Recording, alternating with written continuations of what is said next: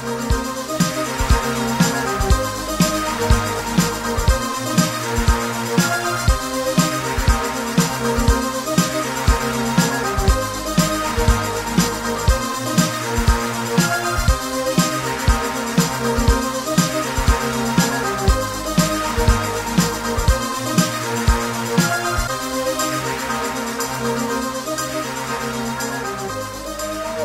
to Games and Gimmicks, the podcast discussing video games, professional wrestling, and everything in between.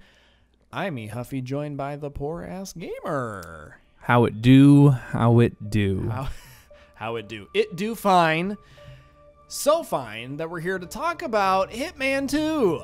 That's the game we're going to talk about. Agent Hitman 47. 2. Agent 47. Can I just say how grateful I am that the same voice actor has done this voice? Diana Burnwood. For Diana and for 47. Just That's true. Bless them for continuing, Jesus, to provide their voices for this awesome franchise. Hitman 2, we've both played it. I've finished the main story campaign, but even when you do that in this game, there's still so much more to do. So really, this is just going to be kind of our thoughts and feelings on this game. You did not play the first season of Hitman until the content came out for Hitman 2. Yeah. You purchased that. You purchased the Legacy. It was like a gold edition, but like edition. then I had to buy the first season for like $20. Okay. Which Game of the Year Legacy edition for Hitman 1. Definitely something I would recommend to just about anybody. $20 for that. I think it's standalone, even if you wanted to get that. Right. But yeah, the Hitman 2 content that funnels into this and all the changes that they made with that game and everything that's in Hitman 1, I just think like there's a lot of great changes with getting all of that content and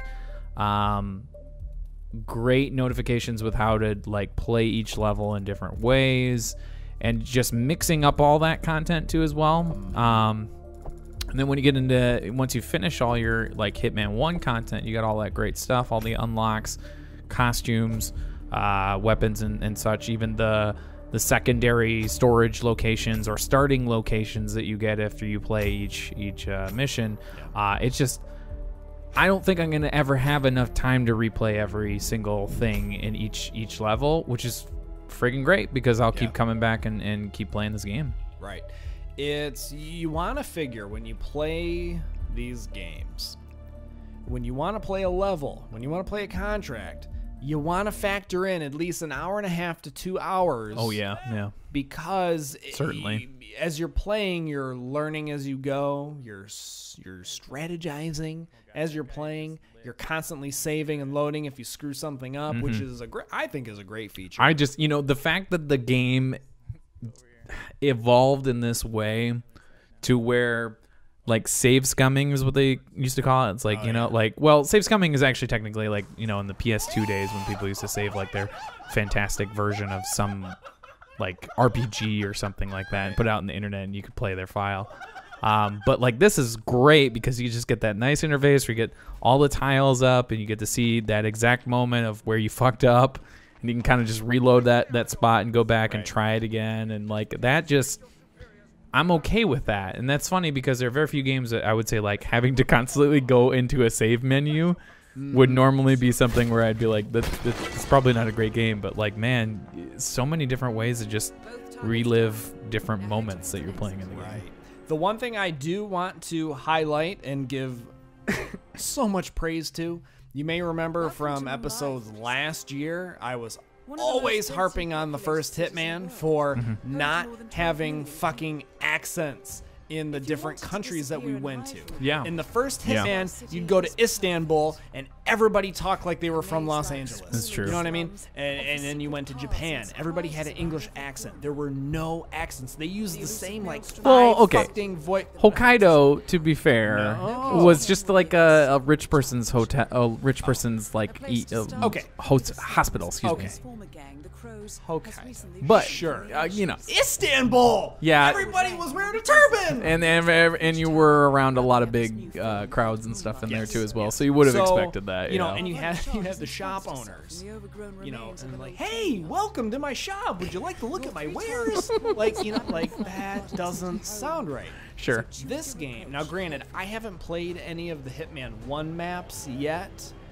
In Hitman 2, so I don't know if they've addressed that, but in the Hitman 2, I don't think they did, to be honest. Probably not. Yeah. In the Hitman 2 specific levels, hot damn, they nailed it. Absolutely. Every different country that I went to, they had the proper accents for the area. In the Colombia one, you go to the different shops, they had it. They were there.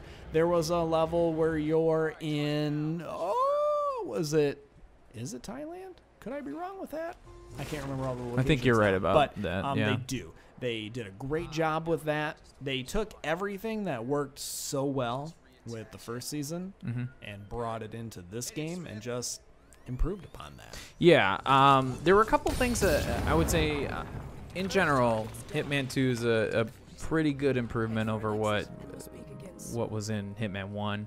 Again, I'm experiencing all this content at once, so it's a lot of stuff to take in. But even that being said, Hitman 1 didn't take me very long to play through once it got there. Yeah. Again, once you start following prompts and the mission stories and the things that are in there, you just pretty much follow those things through. And there's very few instances where it's leading you into like a lion's den where you can't get out of something, or that's a great way to get you familiarized with the map, the area, how people react. Yeah, not to mention even the fact that we also have all of the elusive contract stuff that comes out every once in a while. I didn't even know, and like, you know, this stuff that I wish I had experienced with Hitman 1, because I'm finding this out later. Like Gary Cole and Gary Busey were in Hitman 1. Yeah, I forgot about Gary Busey. I saw clips of that, and I was like, man, this was just so insane. Like, they had him like record like the most insane audio as himself and just put him in the game. Yeah. But those things still exist in this game. I played the first one with Sean Beam and blew him up with the rubber ducky. Oh yeah. And the second one I didn't play. That was the Revolutionary. There's a new one this week that's actually on Hokkaido. Okay. So it's kind of cool. They're refreshing some of the stuff from the first game too as well with new content. But there's one little weird thing that I want to talk about, and I think there's something that maybe you might have noticed too as well. And maybe this just has to go with maybe possibly cutbacks at IOI, or maybe even just timing in terms of the licensing, that, you know, because things changed hand from Square. I think IOI always retained the rights to the Hitman license, the name, the game, and everything there too. But they were working with Square on the last game. Right. And then this game isn't published by Square, and it's published pretty much by them, as far as I understand. And the cutscenes. Yeah. The cutscenes are something that it's just like I fucking hated seeing them every single time. And I hated them because it looked like, to me, what we call in the industry, or at least if I were working in that industry, the previs. It looked like somebody had created a previs for these long run animations with like dialogue and motion capture and all this stuff, and then they either ran out of time or they decided not to do it, and then they just did these still images with, like, you know, Diana Burnwood talking over it, or 47, and I'm like, but then you're gonna throw us in this fully active environment and everything there too, and everything's moving and set piecing, and like, but you didn't even give me the same quality of cutscenes that we had from the first game, which were actually pretty good. I thought something was wrong with the game. I did too. As I started getting to those cutscenes, I did too. I'm like, I see this fully 3D rendered image. I'm like, it's not moving. I'm like, it's maybe panning a little bit, has slight movement, but I'm like, his lips aren't moving, or they're not. Yeah. I guarantee you that's a time constraint thing. I guarantee you that they got to a point, and like maybe it got to, this is the first thing that they're really publishing by themselves for a while, or, you know, since they got out of their umbrella, Square's umbrella. So like, I got to think like a lot sort of hinged upon their success in the future here too as well on this game, which again, if there's one thing I could profess to everybody out there, go buy this game, give these people their money, because they deserve it for producing a very good game, a quality product. This is the only thing I have in terms of knocking the game as a whole. Yeah. But in general, like, just the creativity, the flow with where you can just start off in a level thinking that something's going to be so complicated for you to, like, when you get 3-4 targets going and stuff like that, you get to many moments in these games where you're like, how the hell am I going to complete this? But then it just breaks everything down in like little chunks, and as long as you're doing them relatively within time of when you start the level, you'll get through everything and you'll move on, and you'll have a fun time doing it, because pretty much every way that those mission stories go, there's some sort of creativity with how you're killing somebody. So the replay value is extremely high because there's a massive challenge list for each level, so that really helps with the replay value. The story is good. When I played the last level, I didn't realize that it was the last level, so when I hit that final cinematic and there was a swerve, and I go, whoa, and then the credits rolled, and I go, oh, fuck, the game's over. So where I'm at, because, okay, full disclosure, I did not fully complete the game. But I did get to a part where we saw Diana as a child. Yes. And her parents. Yep. And like the car and all that stuff. Okay, so that's where I was at, and I was. So we're kind of getting more backstory on the origins of her as a character. But ultimately, like, I guess the overall story or overarching story of this is, so 47 has a clone of a clone. Like, so 47 is a manufactured assassin, right? And then there's a clone of him that looks exactly like him. I don't know. See, that's where I'm kind of lost. Or is lost. that the bad guy that we're following throughout the last 2 games? Who is that? Let's have you finish the game. Okay, all right. We won't ruin it. And then we'll come back to let's table the story. We'll come back to the story aspect.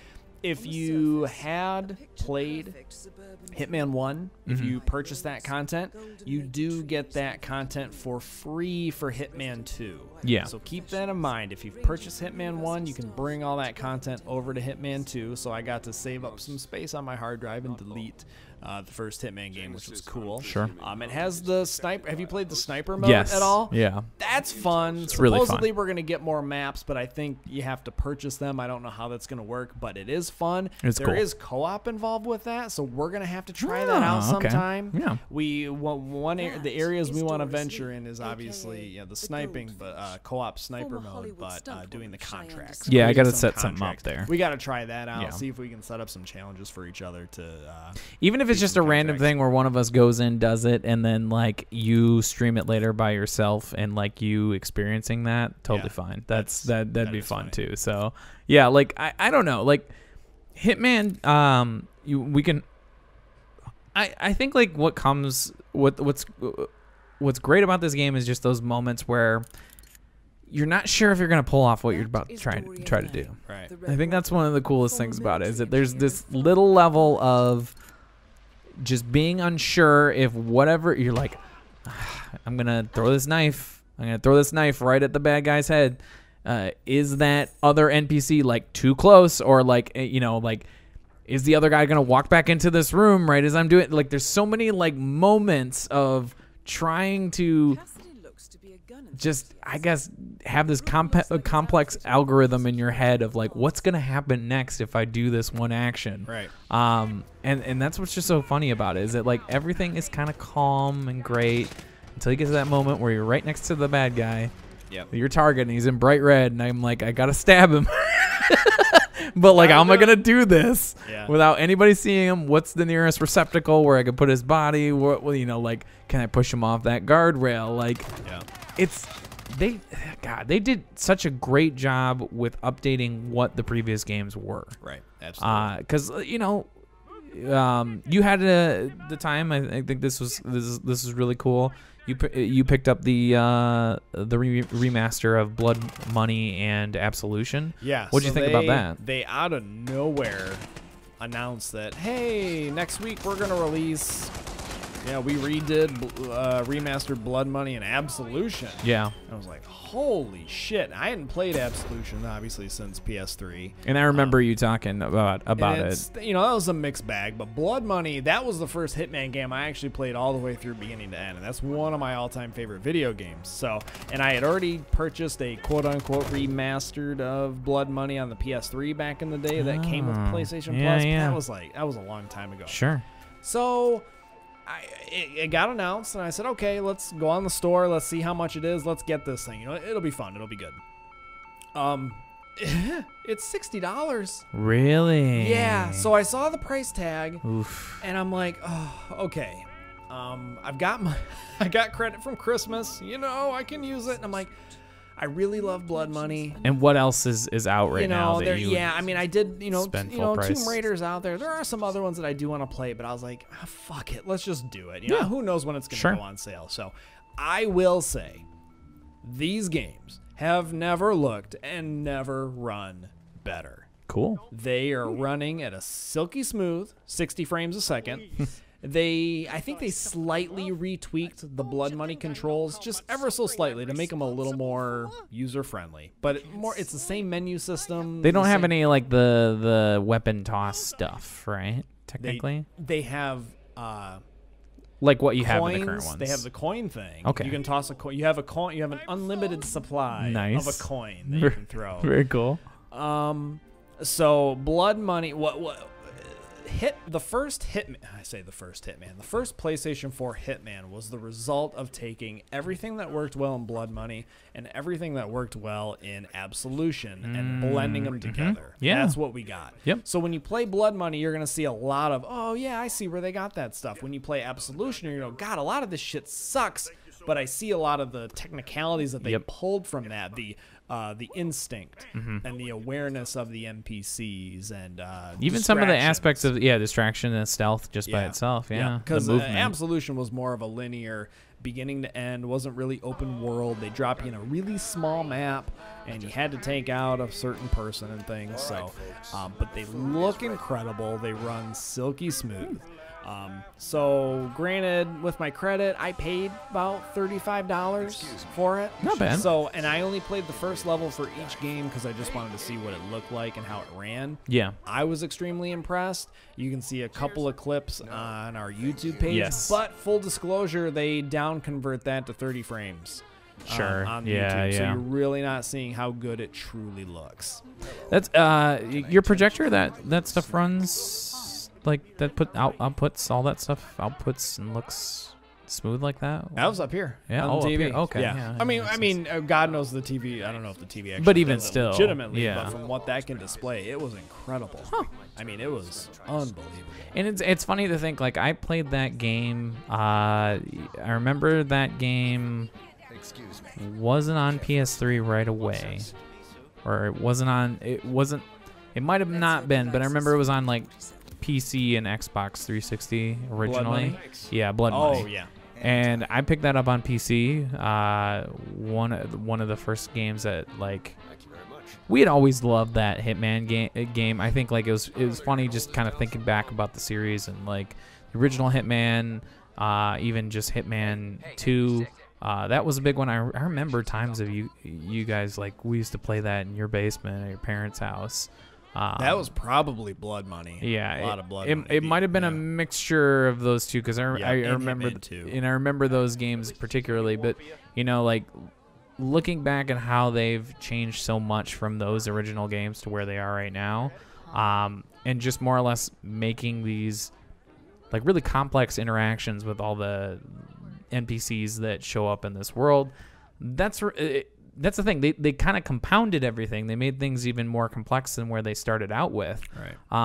But that's a good thing. Like you said, the best of, I didn't think about that until now, the best of what Blood Money offered in terms of narrative and events and things like that too. And then all the updates that Absolution provided to the system of making things really made this current version of Hitman and Hitman 2. So And to those of you who are talking are very confused about what I'm talking, yes, there's a second Hitman 2. There is both a second Hitman and a second Hitman 2. So, like, you know, lots of reboots and a lot of similar names, but, like, they're all, like, eventually when we get to where we are in 2018, or 2019, excuse me, these games are really good. Like, they reformulated and made them even better as they kept going. You have to think of the Hitman games for this generation of consoles as the reboot.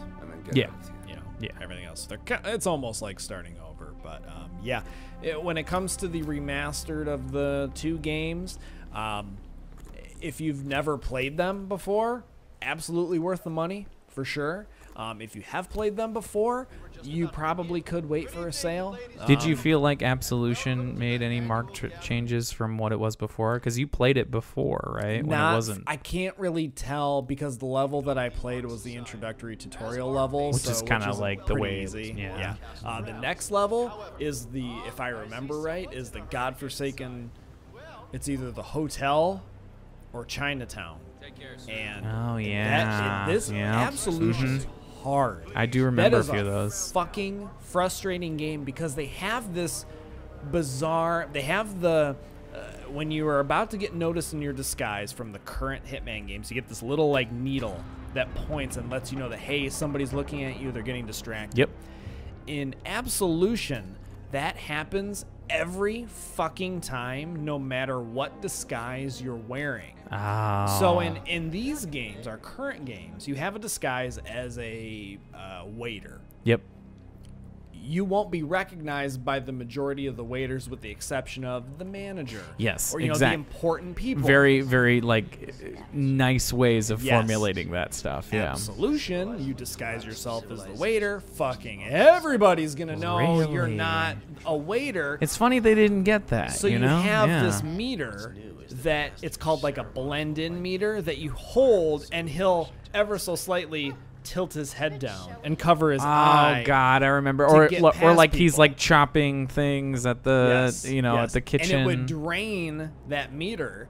And then when you were out, you were fucking out. And so you couldn't blend in anymore. So it made no sense to disguise yourself as anything because you couldn't so you'll have to tell me if when you get into these further parts of that game, right? I'll be curious to see how. I mean, at the end of the day, I did enjoy the game because it was very different compared to what Hitman. They wanted to try something different with that title, and I get that. So yeah, I'm interested to see how the harder parts of the game play out. Like I said, I haven't played it since PlayStation 3. It's been a few years. Blood Money, I typically play every so often. That's always a fun one of mine. Again, same thing. Played the intro level. Can't really gauge too much of how what's different aside from just little controller enhancements to make it a little easier. And even just probably graphically, like you said, too. Like everything looks great. A little bit more smooth. But yeah, it's interesting to think like, you know, what we're in this whole dynamic of taking video games that, you know, look, the Spyro collection and all the you know, PlayStation is Shadow of the Colossus, and we're going back to look at games that we've had. Arkham games. They had that on the holiday sale. Arkham City and Arkham Asylum, and granted it was a terrible remaster job, but $5. Like, if you've never, even though the remaster job's not good, like, oh my God, pick that up. $5. Like, holy shit. Yeah. It's interesting because, like, you know, as the movie industry has gone through reboots and refreshes and sequels and, you know, all that stuff, it's interesting seeing the video game industry responding in a different way and being like, you know, we could take those old games and kind of make them better for this next generation of people. And, like, in some ways that's good. Sometimes it isn't good. You know, personally, I never even understand why anybody was so crazy about a Crash Bandicoot. Like, who the hell cares? Like, Crash Bandicoot was, like, to me, like, the most worthless PlayStation character I've ever seen. It was so lame. I played that shit once. When I got a PlayStation, the only reason I got a PlayStation was to play the WWF SmackDown games. But I was like, oh yeah, Crash Bandicoot. It's like the PlayStation Mario. Fucking horrible. I popped that shit in. I was like, what the fuck is this? And they remastered that shit. Yeah. What is there to? Some things like that. Like, look, you can say a lot. Going back to PlayStation, level quality games and being like, you know, why did the PlayStation Classic fail so bad when they released it and knocked it down to like $30-$40 or some crazy shit in like a month? Yeah. Because most of those games from that cycle are not very good. But there is something to be said about the fact that if you take like modern controls and graphics and things to those old school games, like you might be able to take something like Blood Money or Absolution, and those weren't even old games, and make them better. So, I mean, that's the weird trend we're seeing actually in video games as of late. Is a lot of developers who release something, and maybe it's because they weren't ready at the time, and then coming back 6 months later and being like, or a year later and being like, well, hey, well, we got a new update and we fixed the game. And like No Man's Sky did that. The Halo collection was something on the PC and Xbox side that released broken and is now apparently much better. And then we have these games, you know, we have these Hitman games that like maybe they weren't super tight when they were released, but now they're nice and neat again. And, you know, why not? At the same time too, like $60 though. Ooh, that's a hard ask, I guess. That's why I say, like, if you're new, if you're new to the genre in those games, I've never played them, absolutely worth the $60 price point. Because if you think about it, Absolution when that was released at the time was $60, and Blood Money was probably $50. And you're getting two full long games. But if and Absolution has the replay value with challenges and whatnot, whereas Blood Money not so much. No. But if you've played both those games before, you probably could wait. Sure. Could wait for a sale. And like I've said on previous podcasts, like getting God of War for $12, I feel bad about that sometimes when I think about when I think about games that like really I should be paying full price for, because I like to give the developers my money when they did a great job with something. Right. But yeah, like I just hope that from this, because the only thing that worried me a little bit about Hitman 2 was like they were discounting this game really quickly. Right after it came out. And like it's like now maybe it's just like our personal job is that we should just start getting more people to play this game. Yeah. Because if we don't, who knows if they're going to make another one. I mean, like if they're discounting it less than a month after the game came out, then, you know, somebody's got to be covering their bottom line with that. And I want them to be continuing to make more Hitman games because they're fun. Or if anything, just keep adding the content to and actually games. Make it like a seasonal thing, like the content like you were trying to do with the first game, which is what I think they navigated a lot better into that with this one, with how you open up the dashboard in Hitman 2 and you really have like, here's the current things that are going on, here's your contract menu, here's the elusive contract, you can jump right into all that stuff. If you have the Hitman 1 content, you can go back into that, the prologue, like there's a even extra DLC thing that I have yet to get into too as well that's after the game. So like there's a lot of great content. But yeah, I want to see that they'll keep updating it, add more things to this actual season, make it more in line with, you know, it's different because they have to navigate out of that whole we're doing these things as a series, like one episode after the other, to now like here's the full game, but we're just gonna spice in things afterwards too. I did the whole episode model first time around. It was cool. It sounded like you liked it at the time. I did. Because what was great was you were given a destination in your contract, but the replay value was so high because you had all the challenges. You spent a good month, maybe two, playing that level over and over and over, and then by the time the next one got released, you're like, fuck yeah, I got another location to go to. That makes sense. Yeah. Whereas this one, since you get it all at the go, I played through it all, but I'm kind of like, oh, okay, now which ones do I go back to? Right. Where instead I was focused on one location for at least a month or two. Huh. So it has its positives and it has its negatives. At this point, I kind of lean towards episodic model. I didn't like how the pricing worked out for it. Yeah, the pricing structure was stupid. But I enjoyed how it worked. Yeah, I think that's a good way of looking at it. Like, yeah, you'll actually digest all the content all at once, and like, it's unfortunate that like really this year has been a big plated year of video games. Yeah. Well, too much as far as content that we've all enjoyed, and even just like making time to go and play through these large games. But yeah, that's a good point. Like, you know, have the time to actually like go through every one of those side missions and see all the different weird contraptions or way that they assassinate people. Like that gives more value to that. It ensured that you checked out as much as you possibly could in each location. Whereas with this one, now that it's all available in the open, I don't know if I'll get as deep with these as I did the first. And that's fair game. because every time I've been presented with the option to replay the level and do a different story, I'm like, nope, move on. And I usually just nope, let's keep the story going. Let's figure out what happens. But now that the story's done, now I feel that, okay, now let's go back, redo these levels and hit the rest of those challenges and see what happens.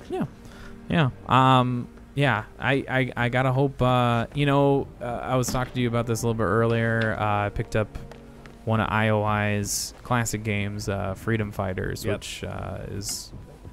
I'm going to be streaming that later on the Twitch channel at some point in the week, but... I gotta hope. I don't know if they retain the rights as certain things that they worked on prior to all the stuff with Square and who has all those rights to different games. But I gotta hope that they're also working on something else too as well. Yeah. That like, you know, like look at a company like Bungie. They got out of the whole thing with Activision. They're no longer with them anymore. But they retain the rights to Destiny. It's a very similar story to what IOI ended up doing too as well. And I gotta hope maybe that just gives them a lot more creative freedom that they're gonna move on to things that they wouldn't otherwise have been able to do. And that's the cool thing is that like usually once these development companies get untethered from their publishers, they usually do something really fucking cool. So. Yeah, I gotta. Maybe I'm hoping for Freedom Fighters too, but you know, especially in this politically charged climate of ours of having Americans that live in a war-torn Manhattan and live in sewers and come out to fight the Russians because they've overtaken our country. I think that sounds like a pretty good story for today, but I don't know. Maybe it's too topical. They may be working on it. Maybe too topical, I guess, as far as that. But yeah, I don't know. Any other thoughts about Hitman 2 there? No, I say, let's go old school. Give it a shot. Give it a try. Yes, this is 2 give it a shots, folks, here. 2 give it a shots. And if you really are unsure, then start with Blood Money and Absolution. Sure. No, scratch that. Start with Hitman 1. Go with it.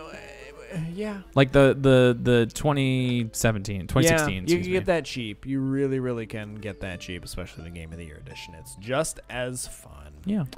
Well, I think that rounds up Hitman 2. Check us out on all of our places, gamesandgimmicks.com. We provide links to all the places we're located. You guys know where: Spotify, Google Play, iTunes. What? Podomatic. Spotify. I said Podomatic. That's it. You know, all those: Facebook, Instagram, Twitter, Vero. Search for Eric Huffy. That's the only place that I'm at, but we're everywhere else. He's very selective, folks. I am very selective, but that's where you'll see my nice, lovely little captures. It's good. For any retro game pickups that I grab. It's good because you're not on Twitter, because that's the death of humanity. Oh yeah, that is a picture into the sad, sad state of the vocal minority. Yeah. It's a void. It is. Yeah. It's really bad. Like, yeah, if you want to enjoy life, just stay away from Twitter. Yeah, I agree. Stay away from there. Follow us on other places. Anywhere, we're there anyways, regardless. Even though humanity's such a shithole, we're there. Instagram. I put a lot of pretty videos and things on there. Pretty pictures. Check out the website's great. The YouTube page is fantastic. We got some great video content. Gonna keep it going. Yep. And that's all we got for this one. So subscribe, share, like, review, do all the fun stuff that we require you to do. And on top of all that, just have fun. Yes. With everything. Have fun, folks.